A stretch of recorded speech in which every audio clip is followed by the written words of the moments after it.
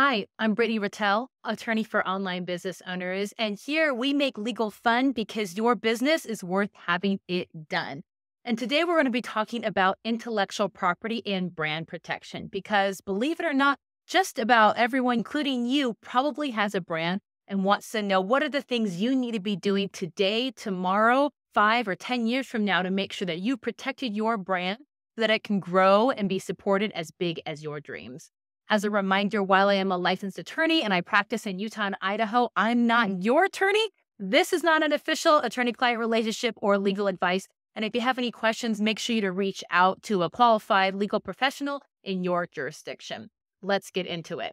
So today we're going to talk about brand protection and specifically about the tools that we use, or intellectual property tools, or IP for short. So if you ever hear the words or acronym IP, it stands for intellectual property, and it's a really important concept and principle to understand as a business owner, especially if you are in the business that you are selling, licensing, or renting intellectual property. This is especially important for my clients and customers or audience members like you who might be authors, teachers, bloggers, creators, YouTubers, podcasters, online course owners, digital product owners, or lots of other jobs that might involve intellectual property. It seems like everyone and their mom has a brand nowadays, right? From a window washer to a dog walker to people who run Etsy shops to bloggers and creators and influencers to maybe what we think of more established brands and people who sell retail or consumer product goods. And there's a reason why branding has become so powerful as our ways of communication and the distribution and marketing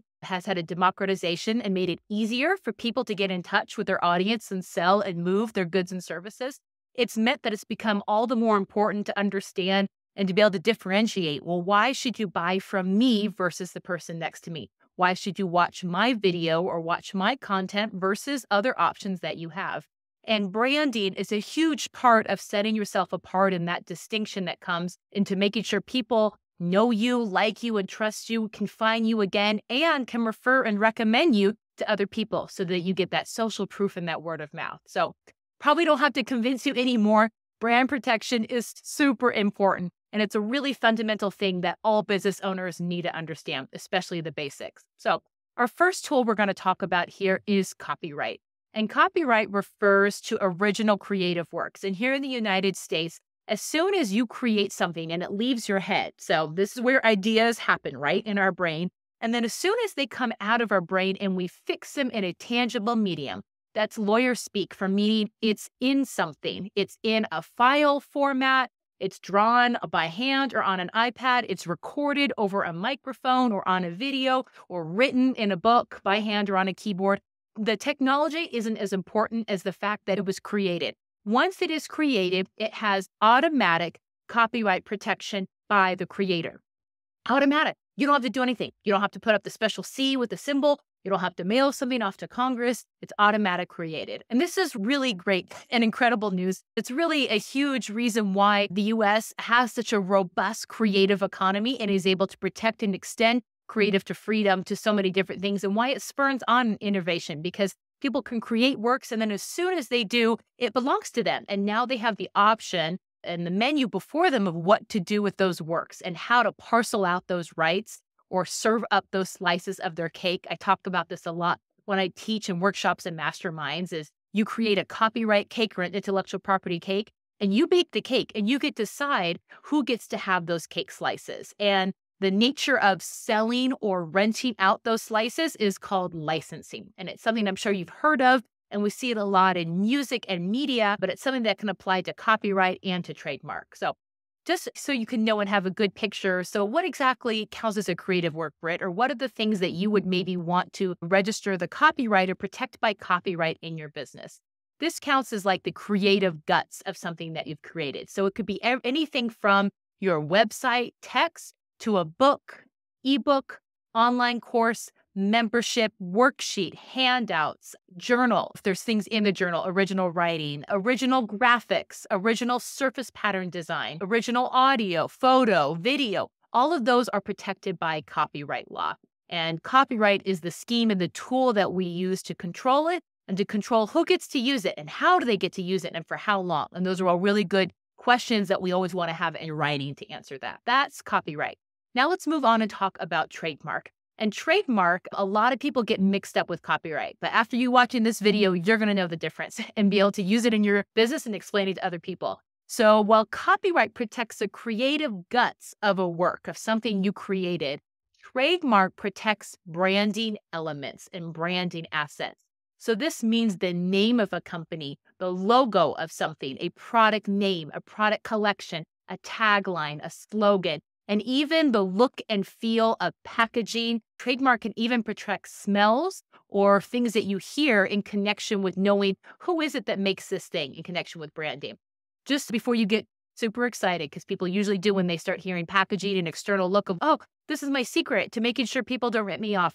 Those kinds of external appearance trademarks are more challenging to get, and they require you to go on more of a branding journey for you to prove to the U.S. Patent and Trade Office, which is a government agency in charge of monitoring and keeping track of trademarks, that you've been using those things long enough for those to be trademarked. For example, the red sole of a Christian Louboutin shoe, which a lot of people might know, is actually trademarked. And so you know that if you get a red sole and it's not bought off Canal Street, wink, wink, nod, nod, right? You know that they're the only brand that's able to use that because they've been able to show, look, we do such a good job of making sure all of our shoes have this distinct look and a red sole. And a red sole has nothing to do with the function of the shoe. It's totally for fun, and they've been able to show that. That's why they're able to use that packaging and to monitor and enforce and keep other people from putting red soles on their shoe and trying to make them look. Same thing with Tiffany blue, that iconic robin's egg blue color is a trademark color owned by Tiffany & Co. So if you're starting a jewelry company, be more creative with your color scheme and your Pantone colors. Please don't use that color. Same with in-and-out restaurants. The actual look and feel of the restaurants, the way that the stuff that the wait staff uses and the employees, to the red and yellow coloring, they have several trademarks that protect the look and feel of In-N-Out. Now, In-N-Out, what do they have? They've been in business for a long time. They have a good, healthy budget, and they were able to show and prove and develop those trademarks and that intellectual property portfolio because they were able to show, look, we've done such a good job in making people show, almost like Pavlov's dog. They see this and they know it's In-N-Out, to make that immediate connection that no one else should be able to use that. It would be cheating and it would be dishonest and confusing to consumers for other people to have this distinctive look and feel of packaging. And that's really when it comes down to trademark. What you should always be thinking about, trademark law is actually for the benefit of consumers, not brands. Now, do brands use trademarks strategically to protect and develop their ideas and their properties and then to be able to license those and monetize those? Absolutely. And I filed almost close to 300 trademarks helping clients do exactly that. But the reason why we protect trademarks in the US the way that we do is because, look, we say it's unfair for a consumer to reach up and grab for something and to get duped, to be defrauded. So there's certain things that if people can establish that this is what shows who made this thing, we should be able to let them be the only one who can use that. And that's normally, like I talked about, name, logo, look of packaging, even like the shape of a bottle, for example. Coca-Cola has a trademark on that.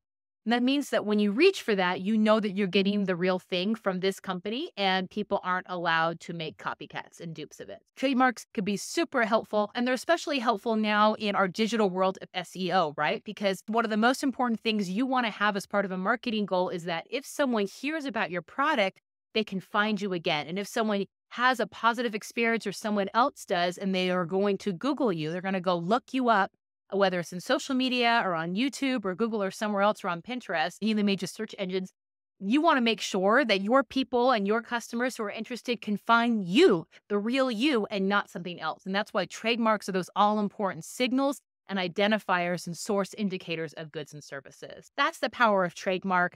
It's super important, and it's something that I love helping clients and walk them through. And it's really important in the process that we do trademark searches, which is to make sure that we're not stepping on someone else's toes, and then that we are getting those trademarks secured for ourselves and locking out that real estate so that we can build a good empire there. Certainly before you start investing a lot of time and money into branding, before you build a beautiful new shiny website, or you want to get into licensing deals or bigger projects where you're going to be using your trademark with other people and other players, make sure that you're looking into trademark protection first. Make sure you're working with a reputable and a competent attorney to help you through this process. There's a lot of online gimmicks that will try to sell you trademarks and claim that they can help you file for a nominal fee. All those websites are doing and services are doing is taking down your information and just filling out a form on your behalf. You could do that.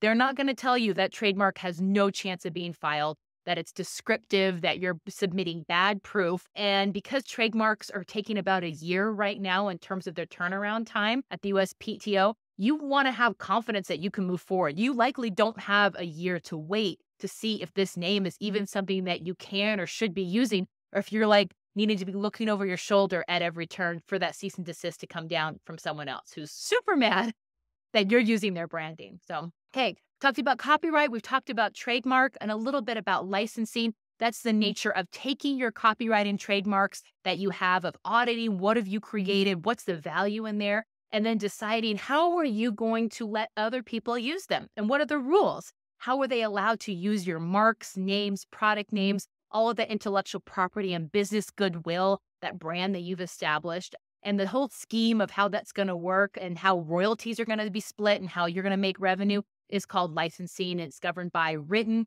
licensing contracts. And I love helping people establish and set up those schemes and making sure all those pieces work together so that everyone's really happy and we have really good deals where everybody wins. Okay, let's talk about our third tool in our intellectual property tool chest, and those are contracts. And this might be not one that you normally think of as contracts being an IP tool. It certainly maybe doesn't sound as sexy as copyright and trademarks and patents, but there are some rules, especially in copyright law, that say that if you transfer or assign, meaning we're moving around a copyright, it needs to be in writing. So this is certainly a good reminder to make sure that we have our agreements with other people are in writing and we're not just having conversations. Because remember, people can misremember conversations, okay? But writing doesn't lie. Writing shows up for us 10 times out of 10. It's there, and we can show that we had clear consent and agreement on both sides on what was the deal going to look like. So our most common contracts that I'm talking about here would be things like non-disclosure agreements or NDAs, which help protect confidential information and trades, along with things called copyright assignments, or again, things like licensing agreements, which govern what is the property going to be, what does it look like, who gets to use it for how long, how are we going to split out money, what are the rules, what you can and can't do with the property, all really needs to be spelled out and really important stuff to have in writing. And last but not least is patents. Patents are really important, and they're certainly useful if you are innovating and creating new or novel physical products. However, I am not a patent lawyer. And I don't know if you knew this, but now you do. Patent lawyers actually have to pass an entirely separate bar called the patent bar, and they have to have a science undergrad, a science background. So they either have to have been industry experience in science or a technical field, or have majored in a science course of study in their undergrad in college.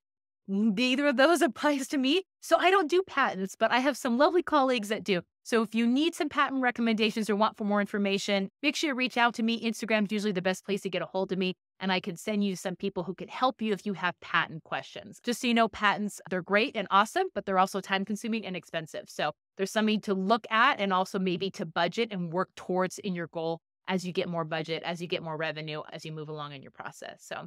And then the last thing I want to talk about today is we're talking about intellectual property and protecting our brand is what you should be doing as a business owner. So we've talked about what we should do to protect our own stuff and make sure like people are not going to be riding on our coattails and taking advantage of our stuff. But what should you be doing to be a good steward and to be a good creator and make sure that you're not the one stealing or taking stuff that you're not supposed to? And this is super important as a person who's involved and part of the digital creative economy, right? Which almost all business owners are, right? Isn't that the joke in the Instagram reel? I'm a small business owner, so I guess that makes me a content creator. I'm hard pressed to see any of my clients as small business owners who are creating some sort of content.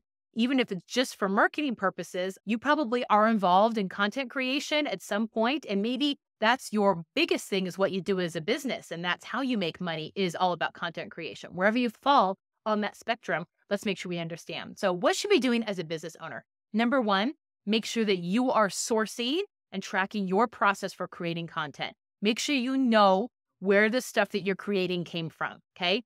That means making sure you look at a wide view of influences and then You close them down and you create your work. This is especially important for my visual artists, my graphic designers, my illustrators, and my surface pattern designers, people who might be looking at reference photographs. I get these questions a lot of how close is too close? And those are really fact-dependent, gray, it depends lawyer answers. And so the best guidance I can give you is to make sure that you are being careful about what you're viewing and taking in. And the best way to have good original work is to go from a wide variety of influences. Look to fashion, look to art, look to architecture, look to music, look to nature, get outside your office, close down Pinterest, close down Google image search. Make sure that you're not getting siloed into just consuming content that looks like what you're going to create, because the odds are the more you silo and become an echo chamber in your content creation, the more likely your stuff is not going to be original and you're getting closer to that ethical and possibly legal line and blurring those and stepping over those where you're creating and you're copying someone else. And we don't want to have that. We want to have you creating your best work, most original work. So make sure, watch your process, keep an eye on your process, edit as you need to. Number 2, we already talked about this, get stuff in writing. You need contracts. That means you need permissions. That means you need media releases from people if you're using their stuff. If they're going to be in photo or video and you're going to be able to see their face or hear their voice, means you need media releases because they have the rights to that. And part of that is publicity rights and getting into that area of law, and part of it's intellectual property. Biggest thing is just to remember stuff dealing with intellectual property and agreements and promises need to be in writing. They need to be in writing. Get it in writing, please and thank you. Okay, number 3, this is a big one. Giving credit isn't enough to negate copyright infringement. Let me say that again. Giving credit does not cross out copyright infringement. What do I mean by this? I mean that if you are on social media and you see something awesome and you want to share it, you are fine if you use an in-app feature, like using the little airplane and sharing that to your Instagram story feed, for example. Okay. What's not okay is you see a great picture, original illustration. It's International Women's Day. You're like, awesome. I want to put this on my Instagram post. I want to repost this. I want to put this on my website. I want to put this on a bag or a t-shirt. And for you to think, oh, I'll just tag them. I'll give them credit. Like, I'm not going to try to steal it, say it's mine, but I'll just tag them in it. No, not okay. All right.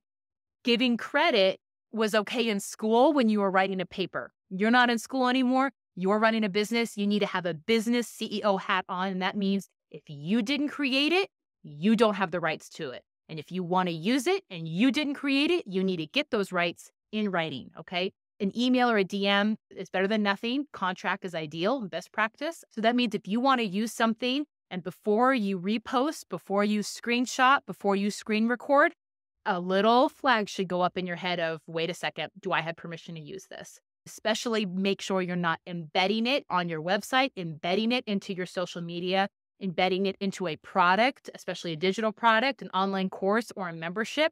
You can always link out. You can link out all the live long day, no problems there, but embedding it and having it framed into on your website and thus probably on your server, there's a whole legal technology doctrine behind that. It could be very problematic for you. So just giving credit isn't enough, okay? Get permission. Permission is enough. Permission is best. Number 4, fair use. Fair use is tricky, and people think that, oh, I should have fair use to use this clip, this video, this music, this photograph, this other piece of work. That should be enough. Fair use is a defense. It's a defense against copyright infringement. It doesn't make it okay, which means that it's tricky and it's nuanced, and you're not sure if you might ever really have fair use. And anyone who tells you that it's a slam dunk fair use, you should be skeptical of, because fair use is tricky. And you normally need to hire someone, an intellectual property attorney who works specifically in this area. And even then, they will probably give you weighted risk, spectrum of risk. They probably won't even be able to give you a fair answer because the case law is so all over the place. And it's very hard to decide what's fair use and fair use not. I will tell you overall, if you are using it for business purposes, commercial purposes, it's much more unlikely, highly unlikely that you get fair use, okay? If you're in education, you get a lot more benefit of the doubt. But once you start making money from it, the rules change, okay? And that's for your protection too, right? Remember, you're playing part of this game, but the rules change and you need to be aware of that. And so just know fair use, I think of it's a little bit like, do you even know what a plethora is? Three amigos, like fair use. Do you even know what it is? And if you're not sure about it, please err on the side of caution. Don't use it. Don't embed it. Don't put it in your product. Don't put it on your website. Don't put it on your blog post and your email. Don't. And this is especially important for my creators who might be coming from other fields where you got more fair use. I see this happen a lot for people who are teachers who now have side hustles, or who are educators who are involved and now are teaching their own curriculum. So this is coaches, authors, thought leaders, teacher hustlers, whatever. Make sure that if you're creating your own curriculum, you need to have much higher standards of where did that content come from? Where do those graphics come from? Do you have a license to use those for commercial use? Who created them? Who drew them? Who put the logos together? Who wrote the material? All of those things need to be really clear. You need to answer all of those questions before you start selling it. Number 5, be a good creator. Be a good steward. Be a good educator in this area. That means that you should probably start from a place of civility and giving the benefit of the doubt when you see stuff go wrong or you see someone using your stuff. Assume they're not trying to screw you. They just don't know. It's a benevolent ignorance, okay? As hard as this is, because I know it can feel like a sucker punch. I know, and I've had so many of these conversations and so many of these crisis management I've had to do with clients and creators, especially when they get copied and stuff gets taken care of. But remember, sometimes people just don't know, and it's an opportunity for you to educate them. Send them here. Say, hey, you need to be following Brittany Rattel and watching and reading her stuff to make sure you understand intellectual property law and what can be protected and what can't be protected, okay? Because there's a lot of stuff we got to let go of too and understand, look, we live in a digital world. Get over it. You're not that special. Everything's a remix and all of that. But in terms of the reaction, because copying cat is probably not a matter of if, but when it's going to happen to you, make sure to take a deep breath, think about what you want to happen, formulate a plan, go vent to someone else offline. Note what I said there, offline, before you go on and assume that someone is maliciously, recklessly, wantonly coming after you and your firstborn child and everything you hold dear, okay? Just please. If karma is real, don't steal. Be a good steward. Be a good creative and creator, especially if you are creating content.